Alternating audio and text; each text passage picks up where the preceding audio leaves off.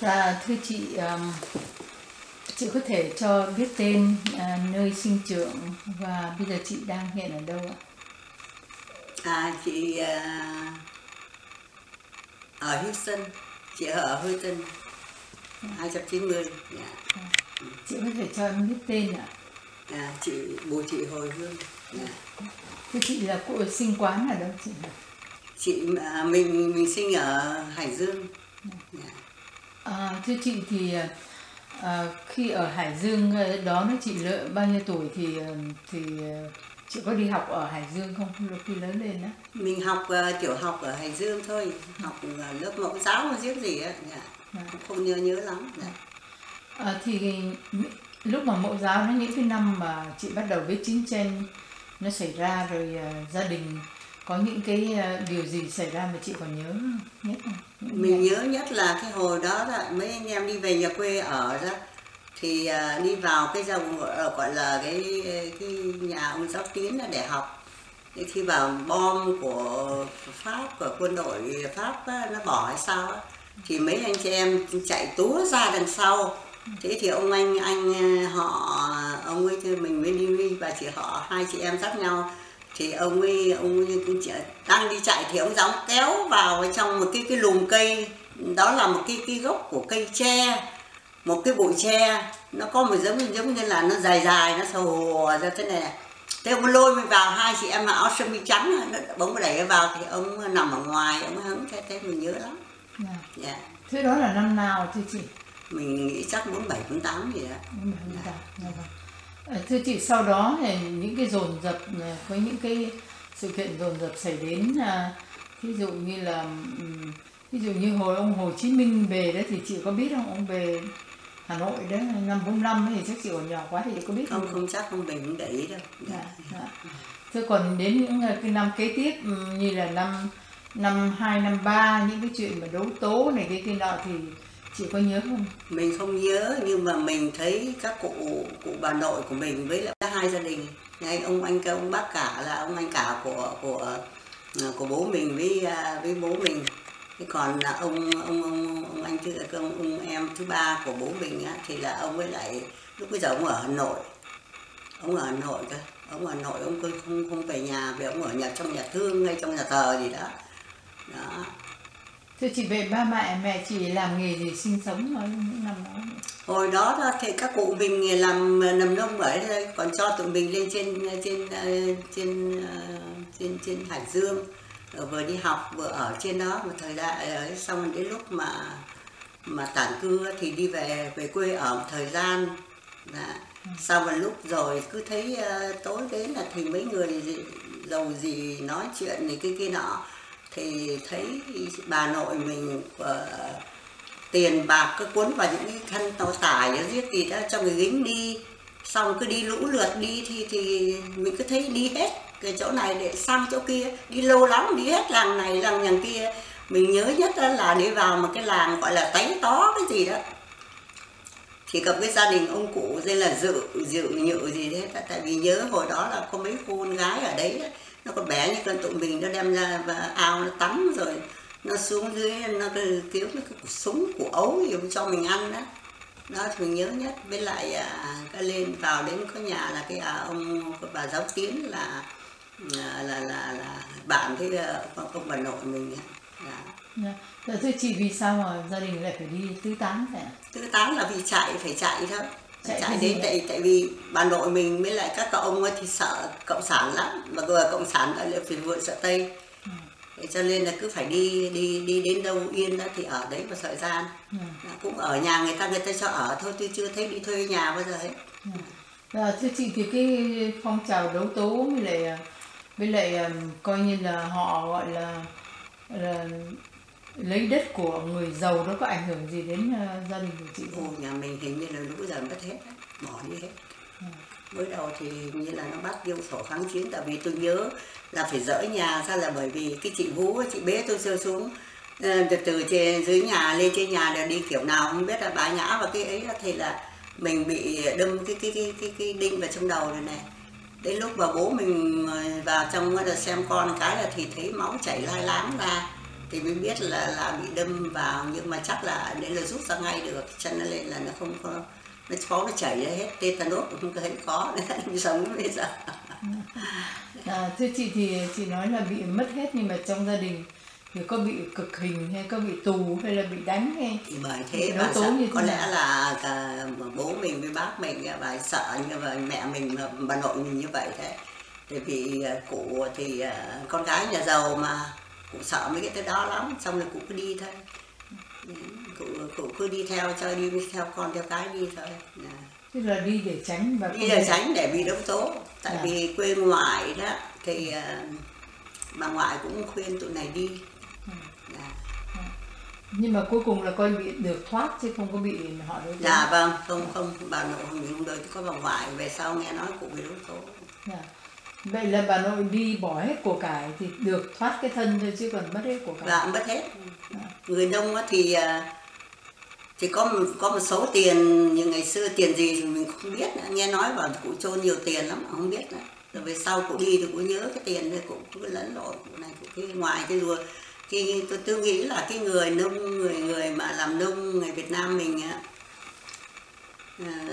hầu hết là làm nông nhiều hơn, cho nên là ruộng của cải của họ là ruộng với đất với nhà cửa.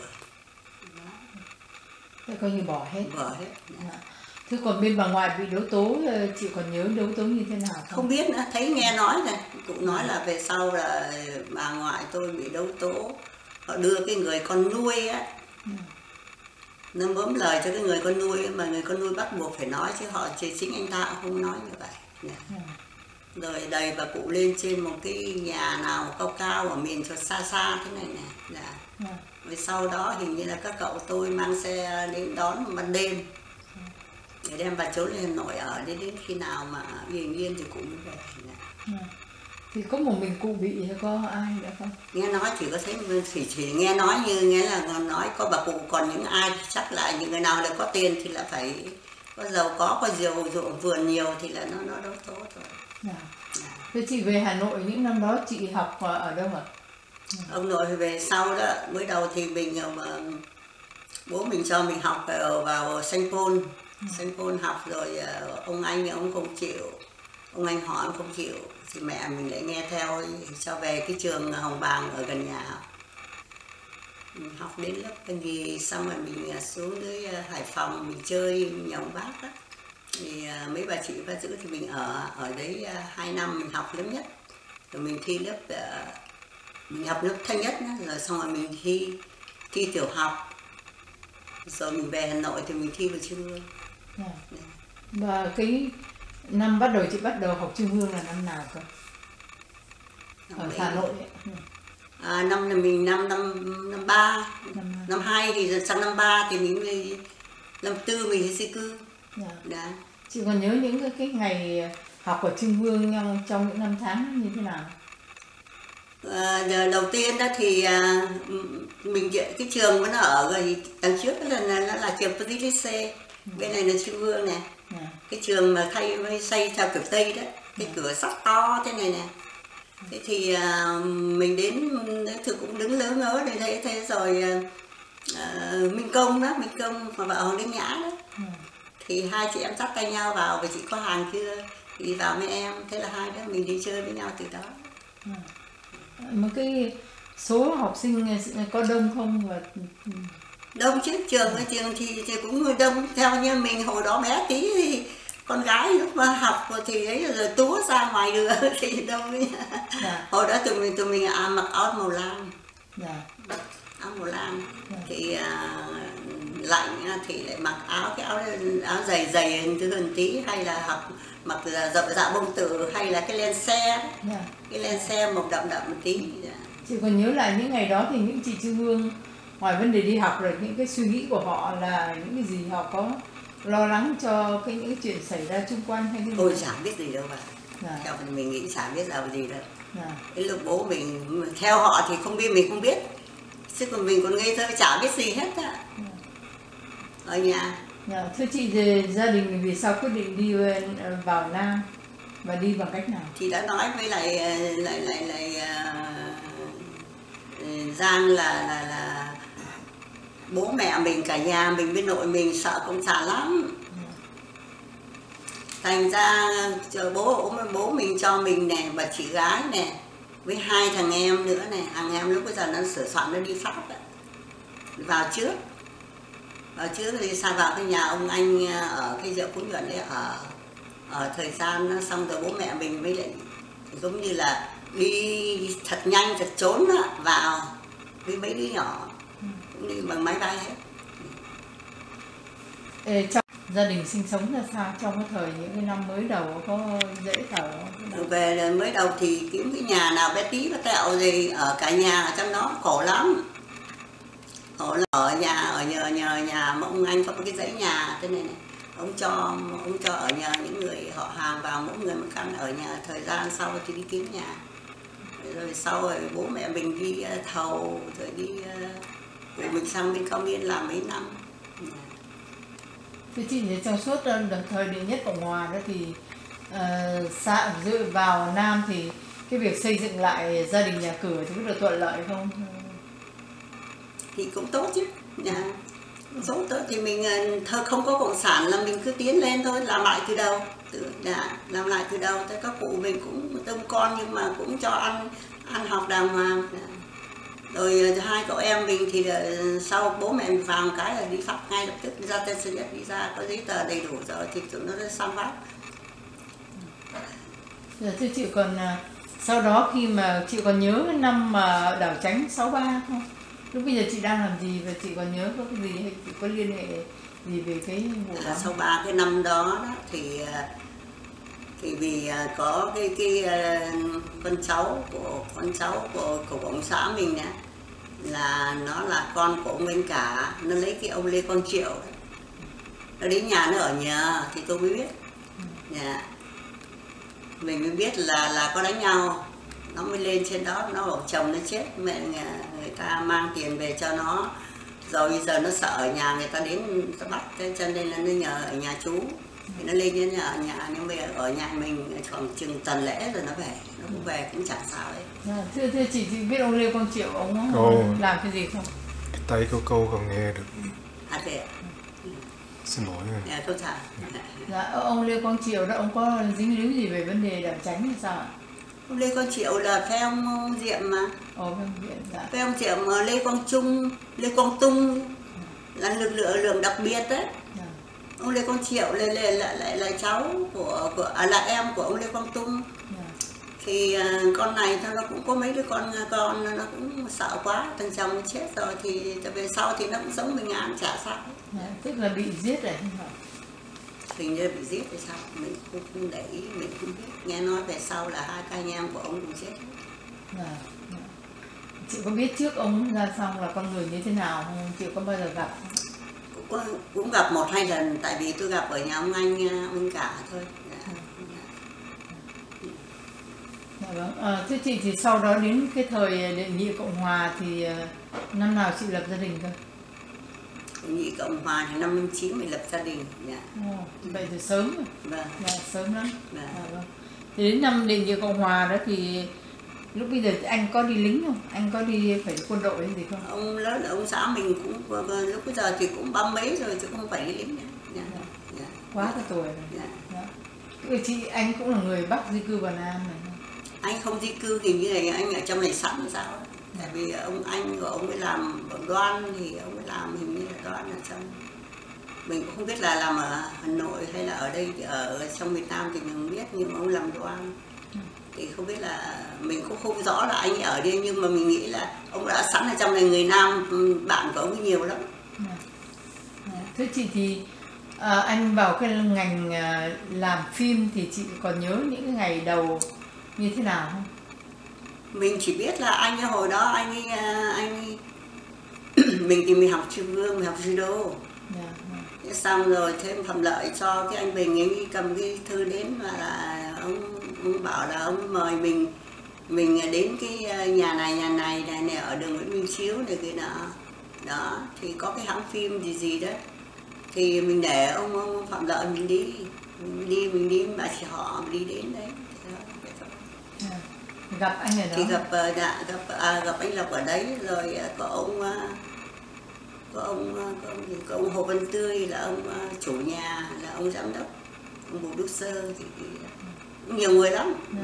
Mình gồm bàn ra mình chả hiểu ai là ai hết. Thế là mời chị đến chơi hay có mời chị đóng phim không?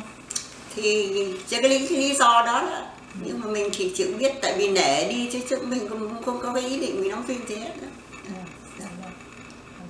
Thế chị thì sau đó thì hai người lập gia đình và đến cái thời đó thì anh làm phim thì chị có cái gì đặc biệt về cái chuyện mà anh làm phim trong cái thời gian đó không? Làm phim thì có một lần những cái lúc chắc có hôm mà đóng phim của Bước về nhiều bông đó. Thì mình mấy các cháu đi xuống với anh một lần, tại vì có cả cái nhóm đi ở cái nhà mà của thanh niên thì tiết gì đó. Thì mình với các cháu cũng đi chơi một lần. Tại vì anh ấy chờ dưới đó để cho cái ông Trọng chiếc nào mang tiền xuống đó để mà làm tiếp. Chính phủ thì có hành tránh quá dườm già nên cho nên là qua người này qua người kia thì mấy người đạo diễn mà làm cũng rất là cực, cũng rất là phiền. Thế chị thì anh là một trong những nhà đạo diễn lúc bây giờ cũng nổi tiếng, thì chị thấy là một người làm phim trong cái hoàn cảnh đó, trong cái thời đại đó có đời sống dễ dàng không? Cũng tùy thôi. Mình thì đối với lương của công chức thì Giang biết đâu có nhiều tiền, cho nên là thỉnh thoảng anh ấy viết chuyện hoặc là anh ấy giúp cô Kim Cương hay là có viết chuyện cho ai hay là cho ông Liêm viết thì cô chỉ mới có tiền, chứ còn lương ấy không có bao nhiêu. Mà tính là chị có mấy người con anh? 4-5 con? 6 cháu.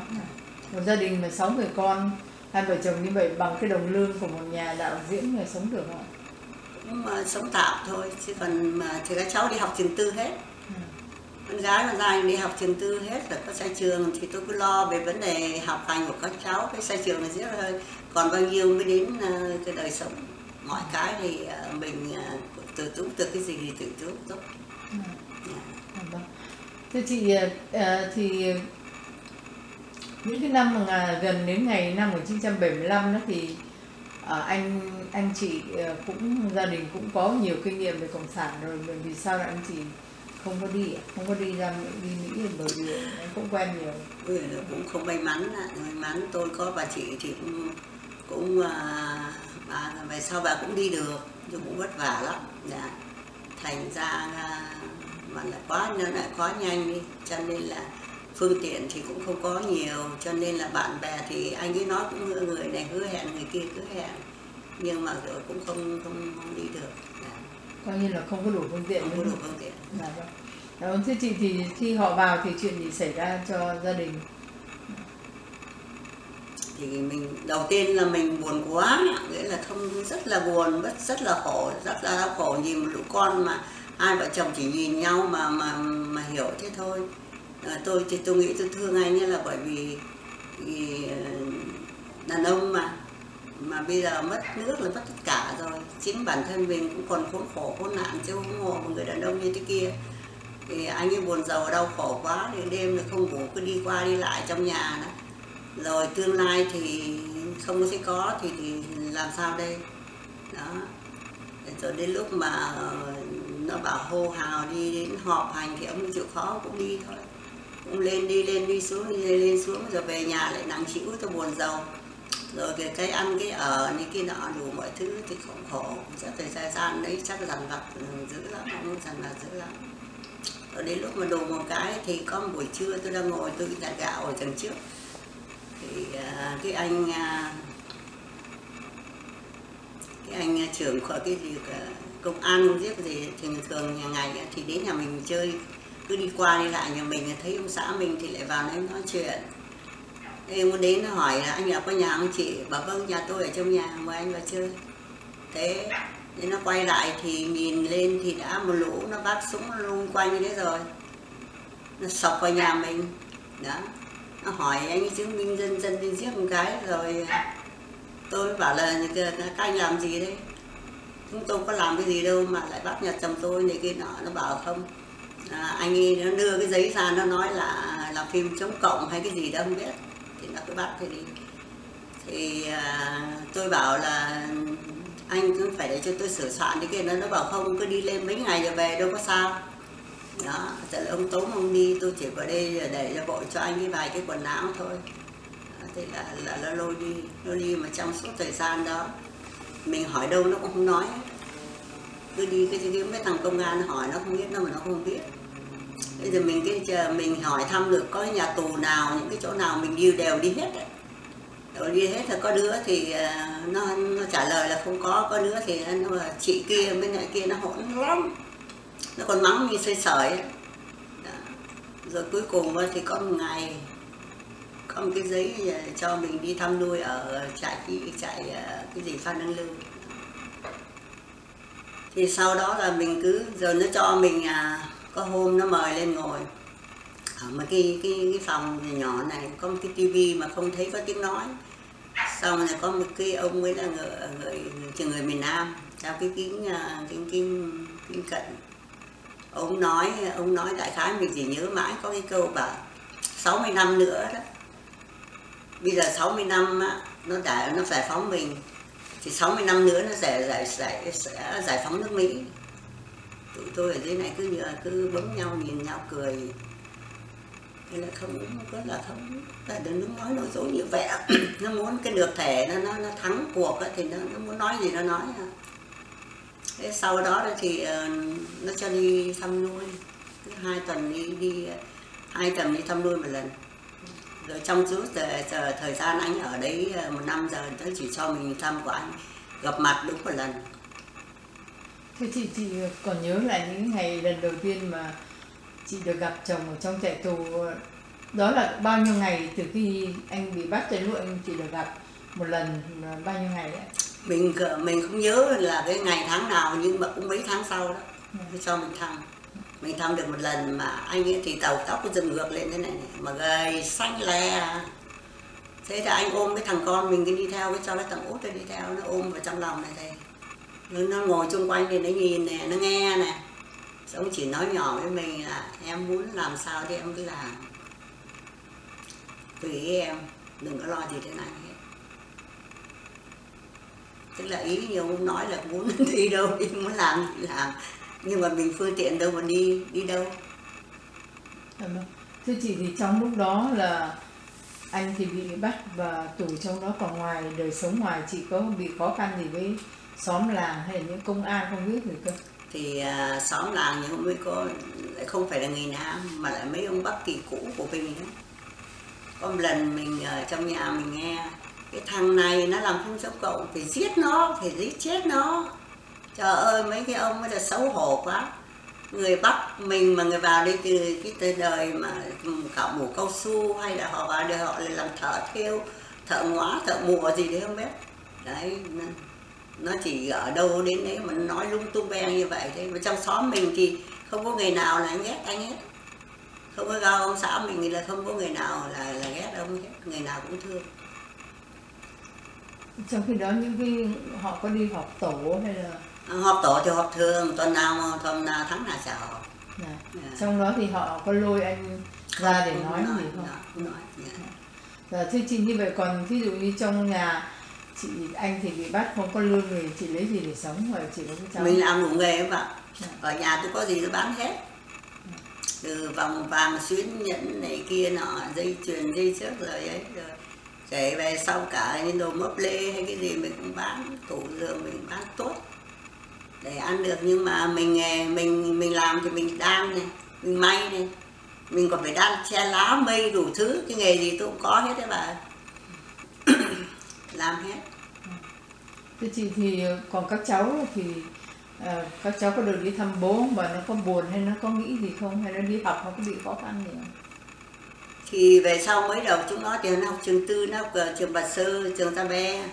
Về sau thì về các trường ở gần nhà thôi, gần nhà học. Còn những cái đứa mà như các cháu học cao á, thì chúng nó ở những cái trường Bùi Thị Xuân, hay là có đứa con gái thì vẫn học trường Thị Võ Thị Sáu. Còn Ta Be thì nó cho ra Bùi Thị Xuân học. Còn mấy đứa giờ ở Regina đó thì nó vào trường làng thì các cháu khổ quá, nó không quen với mấy cái tầng lớp của mấy cháu ở đấy đó, mấy cháu ở song xóm đó. Nó bị bắt nạt rồi nó bị có đứa thì thích, có đứa thì bắt nạt, ngày nào mình cũng phải đưa con gái đi học, ngày nào nó cũng đứng ở chờ nên nó khóc. Nhưng mà về sau rồi cô cháu cũng học được, rồi cũng học được. Khi đứa con gái mà chị con này về sau nó đến năm 80 thì mình có xuất cảnh thì chúng nó phải ở nhà, chúng nó về nhà ở nhà hết. Thì có đứa thì nghĩ đi liền thì nó học và đi học tiếng Mỹ này kia nọ. Nhưng mãi về sau không được á. Sau 2-3 năm thì nó lúc bây giờ nó học lớp 10 mà bây giờ nó xin nhảy lên lớp 12. Nó nhảy vào trong Bùi Thị Xuân, nó học lớp 12. Nó là cháu học khá lắm. Cháu học là cháu là đến lúc cuối cùng mà ra cái high school như vậy nó được lên thẳng rồi, không phải thi. Nhưng mà lúc bây giờ mình lại được đi. Sau 7 năm rồi đấy bạn. Cái đứa lớn, hai cái lớn dài, đứa gái lớn thì học thi vào trường Nha. Mới đầu thì cháu dài thì thi vào kỹ sư điện thì họ không cho, họ lý lịch họ không cho. Nó bị rớt với 1 năm đó thì nó đi làm 1 năm. Thì năm sau cháu thi vào thì cháu phải đi học sau người ta, đậu cao hơn người ta mà phải đi học sau người ta, là bởi vì nó không cho, vì lý lịch bố đi học tập nó không cho. Xin chị nói rõ hơn là khi mà anh bị nằm trong tù rồi các cháu đi ngoài học, đi vào đại học cũng gặp khó khăn như thế nào, chị nói rõ cho em. Thì nó không cho, nó bảo là bố đi học tập thì nó không cho vào thôi. Nhưng mà về sau như cháu nó nói lại là cái ông Quang, ông trưởng khoa ở đấy, ông bảo là người ta cũng là trí thức và những bây giờ thanh niên mà nó học giỏi và là con nhà mà ấy như thì nó cũng làm những cái công việc nó đi học như vậy thì nó cũng là cái việc giúp cho ích cho nước thôi. Bây giờ mà cứ thế là bỏ bê hết cả nhân tài để những đứa ngu dốt để ở lại đi học, được đi học. Thế là cháu mới được đi học đấy. Thì những năm sau con cháu em nó thi vào thì đã được đậu liền, là bởi vì cái khả năng nó được và lý lịch thì chắc là bị clear rồi thì nó mới sao vậy. Thế nhưng mà 2 năm sau á, cháu đã học đã 2 năm thì mình được đi thì thôi lại đi sang đây là làm lại từ đầu, học lại đấy. Thưa chị thì trở về công việc đi tù của anh thì anh bị tù bao lâu và nó như thế nào chị? Thì ông bị tù thôi. Cứ đầu tiên là cho vào Honolulu rồi ông để đấy là rồi ở đây đi đầu tiên thì cho đâu thì mình không biết. Nhưng mà suốt thời gian mình đi nuôi á, thì là ở Honolulu đấy. Cứ 2 tuần một lần đi nuôi. Thưa chị thì khi mà đi nuôi thăm nuôi như vậy thì có hai người có được nói chuyện nhiều không hay là nói gì với nhau? Đi nuôi mình chỉ nuôi, mình nói một bộ là trong suốt đến 1 năm mình chỉ đi tên nuôi có 1 lần thôi. Được đi nuôi, được đi thăm có 1 lần thôi. Thì anh mới nói mình em suy tính gì làm gì cứ việc làm, đừng cứ nghĩ gì đấy. Thế thôi. Thế rồi sau 1 năm thì có 1 lần em mình cũng đi nuôi, hình như gần Tết hay sao mình đi nuôi. Đi nuôi nhưng mà không được gặp mặt phải không? Không được, không là mặt cứ để cái giỏ lên đây và để tên tuổi thôi. Để tên tuổi mà thế thôi rồi nó muốn vào nó làm gì, nó lấy hay là nó đưa thì không biết. Đấy. Xong rồi cái năm đó thì mình cũng đi nuôi như vậy. Mẹ con mình với cái thằng Út nuôi cái sách gói đi đến đấy thì nó bảo bác ấy về rồi. Thế là hai mẹ con đi về đã thấy ông ấy nằm, ông ngồi trên chiếc cửa nhà, đầu giật đứng lên. Rồi anh khi trở về như vậy là anh bị giữ bao lâu ở tù? 1 năm rồi. 1 năm. Dạ. Sau khi về thì anh như thế nào, anh có uống đau liên miên, nhức người, nhức nằm đất. Ông bảo cái phòng rất là to, hàng bao trăm người nằm ở đó mà ông nó để cho anh ngay cái đường lối mà người ta đi. Ông nào khờ lắm, không biết tranh giành hay cái gì hết á. đi xong rồi tối mới giải cái gì đấy nằm. Mà anh ấy thì cái tính nghệ sĩ nó quen rồi, ở nhà tắm dưa ở đây nằm biết hay là sao, nó không có nó phải tiện nghi mới được cơ. Thế cho nên là đi cầu đi tiết hoặc là vệ sinh khó khăn, anh cũng làm khó chịu, ốm đau lên rồi nằm đất nữa thì nhức mỏi. Về nhà cũng thấy cái bệnh nhức mỏi nhiều lắm. Dạ. Rồi với đầu thì cũng đau đớn quá, mà hồi năm 67 thì như Giang đã biết rất là khó khăn trong cái vấn đề mà thuốc men, phải không? Các pharmacy là nó lấy hết, thì mình đâu còn mua thuốc, mà có tiền mà không thuốc mua, hút không tiền nữa. Cho nên là thuốc men thì không có cái gì ở nhà thì xài đấy. Lúc bây giờ mình cũng không có liên lạc được với gia đình, chưa hề liên lạc được với gia đình, bạn bè cũng không. Thế rồi năm đấy là cái năm khó khăn nhất cho mình đấy. Đấy, giờ ông ấy ốm thì không có thuốc, đi vào bệnh viện thì mình có đưa cho anh ấy đi cái ông bác sĩ family của mình ở nhà, ông Nguyễn Trọng Hiệp á. Ông có nổi tiếng lắm ở ngoài Bắc. Thì ông ấy bảo là bây giờ ở đây vào trong này không có thuốc, có bác sĩ mà không có thuốc, bây giờ tôi không làm nữa bà. Ông ấy cho bà, ông ấy ra ngoài phường ngồi, mà ông già mà bác sĩ mà lại không có thuốc. Ông bảo tôi ra ngay đây cho tôi ngồi, tôi giúp người ta, nhưng mà không có thuốc làm sao, tôi nhìn người ta chết à. Đó, nó lấy hết tất cả rồi, làm gì đâu đã có bà. Thế là mình phải đưa xã mình về, thì mới đi nhà thương Nguyễn Văn Học đấy. Thế thì mấy bà bác sĩ bà cũng nói trời, ở đây nó không có thuốc, thì nhiều khi chết oan đấy chị ơi, ở đây không có thuốc, nhiều khi họ cứ để mặc người ta chết. Thì cuối cùng chuyện gì xảy ra cho anh? Thì nó chỉ bảo là xuyễn nặng thôi. Mình cứ đưa vô nhà thương 5 lần, mà nghe nói ở trong nhà tù anh cũng chết rất đấy, 5 lần đấy. 4-5 lần, ở ngoài này cũng là như vậy, là chết rất 5 lần là 9 lần. Yeah. Mà vào đây thảm thương lắm bố, tôi thấy chúng nó không có thuốc men gì hết trơn á. Rồi anh bị mất không, như hoàn cảnh như sao chị? Không, cái hôm đó mình ở nhà thì anh xuyễn nặng, anh không thở được. Thế mình mới dỗ anh, bảo thôi bây giờ anh vào đấy để cho họ rồi cho nước biển với lại gửi oxygen ra, anh có khỏe lại thì anh lại về như lần trước vậy. Thì lúc bây giờ mình đang làm cái gì bận lắm mà có lẽ là khẩn trương trong công việc của mình cái gì đấy mình phải làm. Thì mình bảo bây giờ con đưa bố vào, xong rồi tí nữa mẹ vào. Thế thì cái tối đó đã sắp sửa mình vào thì cái phòng anh ấy nằm ở ngay trường trước cái nhà học xanh. Mình vừa đến đấy thì có cái chú kia, chú bảo bác có thể bác ngồi đó bác chờ cho bác nghe cháu là có như nào gọi là tên Dung. Thì bác nói là cháu ra cháu mua cái gì cháu về liền. Đó, thì mình đang ngồi đấy thì có cái cô y tá chạy ra nói bác Giai bác đi rồi bác ơi. Bác Giai bác đi rồi bác ơi. Thế mình mới chạy vào. Thì thấy ông nằm thì mình cứ áp tay lên ngực ông ấy, tay lên ngực ông ấy, rồi mình nghe mình không thấy động tĩnh gì hết, nhưng mà thì là người còn ấm còn nóng lắm, còn mềm chứ không sao hết. Mình làm bác sĩ mình bảo là ông phải để cẩn thận chứ sao bây giờ là mới đây tôi mới nói chuyện đây mà làm sao mà ông lại bảo mất rồi. Rồi ông bảo là hết rồi chúng nó đi hết, cho có mỗi mình tôi đây. Lát sau họ đưa một cái bà sơ đó, bà dì đó, làm chắc là volunteer ở trong đó, đưa vào.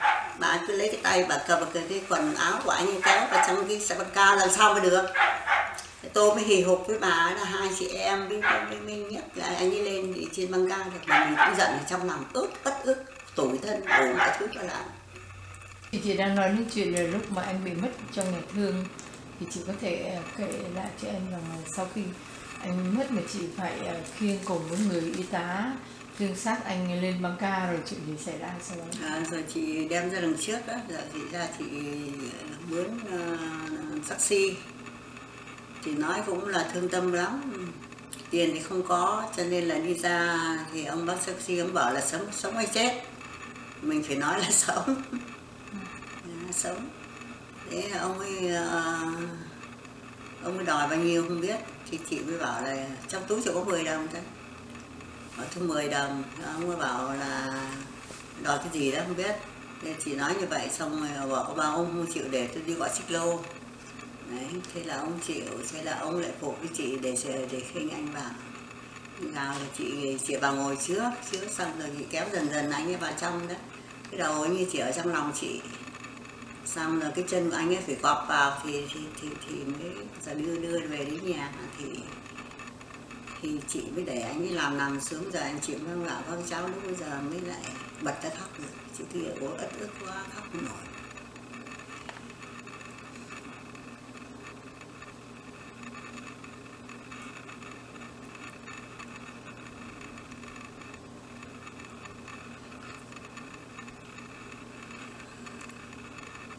Chuyện nó xảy ra mà chị cứ như in, như con in trong.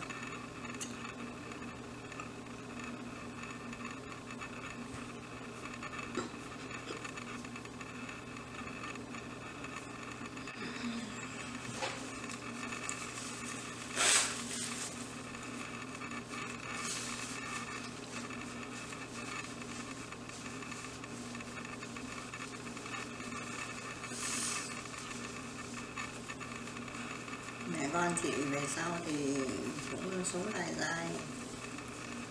Chị chưa biết là làm sao để chị chôn cất anh được.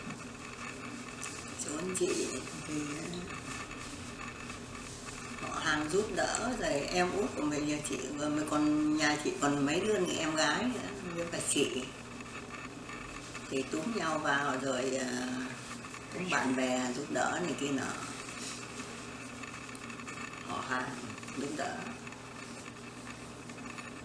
Chị còn nhớ cái buổi đám tang của anh như thế nào, chôn anh ở đâu không? Chôn ở Hạnh Thông Tây, chị thì đâu có chôn ai bao giờ, bố mình thì có mẹ mình rồi, thế thì cho nên là không biết nữa. Hai nữa là không ngờ những cái chuyện nó lại cứ thể được như vậy. Thế nên chị nhờ cái ông anh họ đó, ông anh rể, ông ấy đi nhà thờ ở khu Phú Nhuận, là có cái nhà thờ Phú Nhuận ở dưới đó là người Việt, người ông ấy ở đấy đó, trong là ông ấy nhờ mấy ông cha mua miếng đất ở dưới Hạnh Thông Tây đấy. Rồi mấy ông mới đi mua áo quan hộ đó. Rồi mua một cái áo quan thì ngắn, tại vì giống như người Bắc mình á, thì làm những cái áo quan nó mua vuông đó, nó vuông từ đầu đến cuối, vuông với lại chữ nhật này là vuông hai cái đầu thì nó nhỏ quá. Đi về mấy ông thợ đòn ông đo đạc ra, ông thấy ông vừa ông lại đem đưa đổi. Thì có cái ông Pha là cái ông hàng xóm nhà chị hồi xưa từ trên Đà Lạt, ông có nhà thầu, ông cái người là sắc, ông nhanh nhẹn lắm mà lại ông ấy giỏi nữa, cho ông đi ông mua cho một cái thuyền, ông mua cho một cái con tài thì lớn gì, nó bằng gỗ mà gì đó không biết. Ông bảo là gỗ này nó không có vòng nước, với lại nó không một mấy cái gì để khái như thế. Đấy, ông mua hộ, ông mang về, lúc bây giờ mới để anh mới vào mới được. Người cao lớn quá mà mua vào, lúc mà em đi xuống, đi mấy cái xe đi xuống dưới đó thì bạn bè cũng đông, xóm giềng đông lắm, người nào cũng áo dài đi thướt ra đi đầu đường mới lên xe bus đi xuống Hạnh Thông Tây. Thì cái hôm đó là cái nghĩa trang ấy nó mưa quá, hôm là người quá mưa đi thì ngập lụt thôi, trời đất ơi, nó cứ nổi lềnh bềnh nên nó không xuống được. Thì mấy ông ấy mới phải đi kiếm mấy cái bao cát để lên trên đó. Ai cũng là họ cứ nói đi nói lại, họ trời đất ơi, ông Lộc đi thuyền với lại ông Lộc đi thế này thế kia, làm mình nghĩa là nói thì đây đùa nhưng mà rất là đau đớn này, đau đớn này. Thưa chị thì với một nhà đạo diễn tài ba nổi tiếng như thế mà đến lúc mất đi thì hoàn cảnh như vậy, có người nào trong ngành điện ảnh hay là những người diễn viên hay ai đến để đưa lần cuối? Lúc bây giờ chị cũng không để ý nữa, nhưng mà bạn bè mà bạn nghệ sĩ mình cũng có thấy nhiều người lắm. Chẳng hạn như anh Hoàng, anh Hoàng Anh Tuấn ở hàng xóm mình, anh ở bên kia, mình ở bên này. Hoàng Anh Tuấn rồi các anh ở trên trung tâm điện ảnh đi nhiều lắm. Còn những người mà thân như chị Kim Cương phải bảo có thấy, chị có nhớ không? hình như là có châu Hà hay sao. Kim Cương như vậy thì không thể. Thế thì sau đó thì một người mẹ làm sao mà 6 đứa con làm sao chị xoay sở để nuôi các cháu? Chị thì đi đan rồi đi đan đi máy ở nhà, chị cũng có cái máy thì chị lắp motor về chị máy nhà gia công đó, rồi chị đan đi đan. Thôi chị có chị bạn thì ở hàng xóm, chị thì không biết đan, nhưng mà bây giờ nhà thì rộng mà bà sợ lắm lấy của về nhà bà ấy, bà ấy sao mà năn nỉ mình làm cái gì thì cho bà ấy làm ấy. Thì bây giờ chỉ có cái tại vì mẹ của anh Minh Đăng Khánh ấy, bà cụ vào thì mình đi đến mình hỏi bây giờ chỗ cháu lỡ làng như thế này làm thế nào mà bác chỉ cho chúng cháu làm sống với cái chế độ cộng sản đấy. Mà cụ bà ấy nói là bây giờ thì các bà nên vào một cái tổ hợp nào đó, vào một cái làm hợp tác xã nào đó, mình làm là nó không chắc là không có đủ sống đâu, thế nhưng mà làm cho nó có cái chân để mà che mắt thiên hạ, để nó khỏi đuổi mình đi kinh tế mới. Thế mình bảo cái bà đó bây giờ chị làm cái này đi thì mình phải làm hết mọi sự để bác mới làm. Bà ấy chỉ cô giáo dạy học không biết làm gì hết trơn. Cho người miền Nam đã để không có lái lách như là người Bắc mình tháo vát thôi. Thế có bao nhiêu quần áo mà họ đan ra rồi, nhiều khi mình phải chỉ rồi mình phải đem về nhà mình khâu. Thế ông xã mình mới đi về mà ông thấy mình đèn cũng không có, những mấy cái đèn này là xa xỉ, khi mà nhà nào mà bị mất rồi hư rồi đó thì là nhiều khi đi mua cũng không có tiền mà mua đó. Mình có cái đèn ở cái bàn của làm việc của anh ấy, mình cứ ra đây mình khâu, ông bảo là có mù hay không, có muốn mù hay không mà cứ khâu trong bóng tối như vậy. Thế nhưng mà việc phải làm là làm thôi, chỉ có khó, mình cố gắng ghê lắm, nhiều cứ có xe đạp mình chỗ nào mình cũng đi thì cực khổ lắm, thế nhưng mà cũng sống được. Ngô khoai nhiều khi ăn mà vừa ăn vừa khóc. Những cái ngày anh ấy ốm đau là mình nhiều khi thằng ấy không có những gì để phải làm.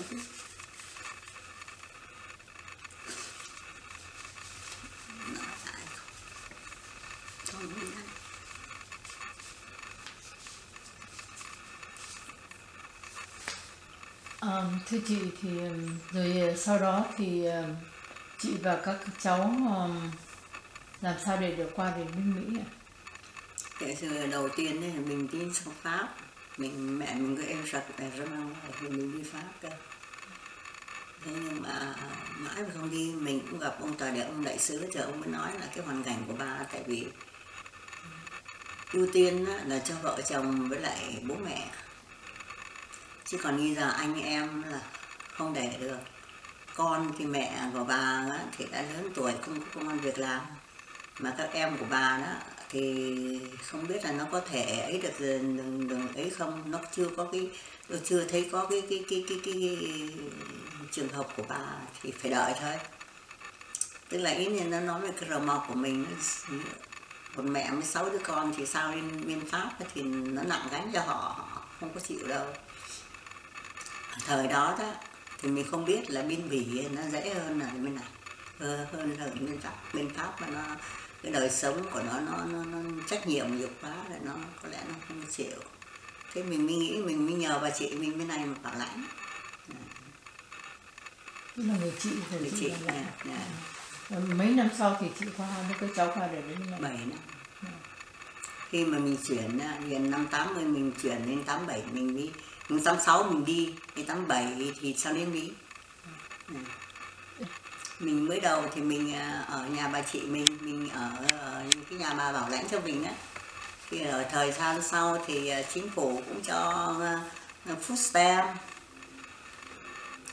với cái gì thì không biết, mình nghĩ sẽ có food stamp thôi sao. Thì cái cháu nó đi học, nó vừa đi học vừa đi làm. Lúc bây giờ thì xin học thì nó xin grant hay là nó đi học như cậu cả này, học 2-3 giờ, làm 2-3 job, vừa đi học hay làm, có gần cái thứ hai của mình cũng thế, đứa nào cũng thế, cứ là vừa đi học vừa đi làm.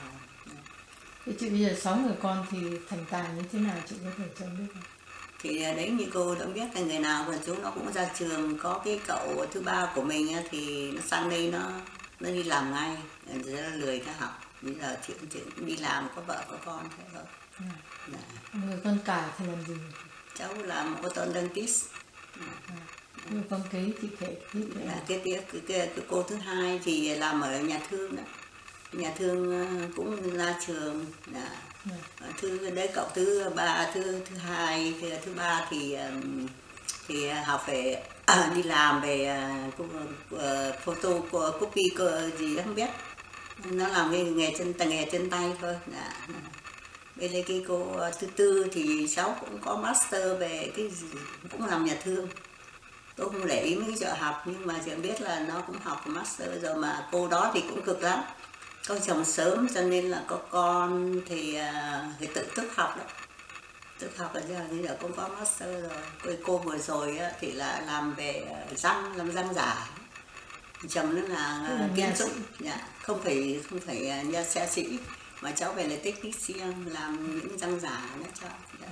Cũng đi học. Dạ. Còn cậu Út thì bây giờ cháu đi làm nó cũng có master về science gì đó. Rồi nó làm cho cái nutrition gì đó. Cháu cũng đi công tác ngoài, thế thôi, nhà tôi thì như vậy. Đây. Thế chị bây giờ nghĩ lại những cái vấn đề mà cuộc đời chị xảy ra, chịu cực khổ như thế, đau đớn như thế thì chị có cái suy nghĩ gì lớn nhất trong đầu, và như là buồn, tủi, khổ, đau, hay là có những cái gì nặng lòng nhất trong lòng của chị bây giờ?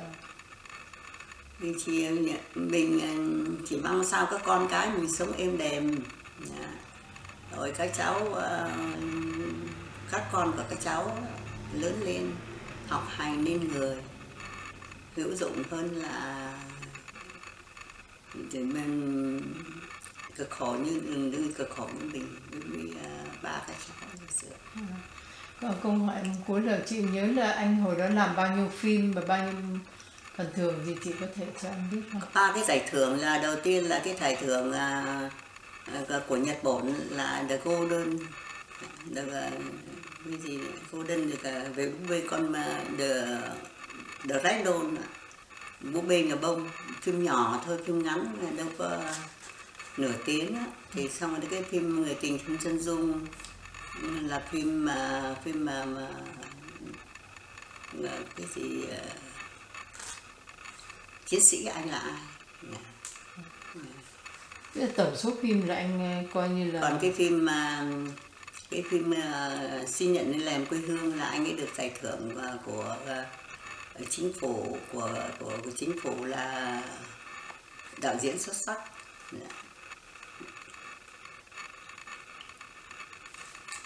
Chị cầm em này, còn cái này đó thì là giải thưởng nào đây ạ chị? Cái này là phải thưởng ở Nhật Bản. Chị cầm lên nữa, chị cầm chị cầm lên tí đã, chị cầm cho tí để cho nó vào phím. Không có nói gì không, mình chỉ cầm. Chị có thể nói cho em là đây là giải thưởng của Nhật Bản bởi cái phim gì cho em? Phim chị nói lại búp bê nhà bông. Chị nói lại từ đầu, và đây là cái giải thưởng. Đây là cái giải thưởng của con búp bê nhà bông của Nhật Bản, cho chính phủ, cho trung tâm điện ảnh đưa đi thưởng ra tranh giải. Dạ. Chị nhớ năm nào không? Mình cũng không nhớ không biết cái năm nào thì cái này là đầu tiên đấy. Dạ. Cái đầu tiên là cho ở trung tâm điện ảnh được. Cái phim này thì anh ấy viết đấy. Thường là viết là đạo diễn luôn. Dạ. Vừa viết vừa làm đạo diễn. Vâng. Có vậy thôi. Dạ. Em cũng chân thành cảm ơn chị bỏ rất nhiều giờ giúp em. Dạ, không có chi, cũng cảm ơn cô với lại chú đây đến đây để cho chị có cái cơ hội như này nói lên tất cả. Dạ, có gì sai sót thì em cảm ơn chị và xin lỗi chị là chúng em đã nhắc lại những chuyện đau buồn của chị. Dạ, thì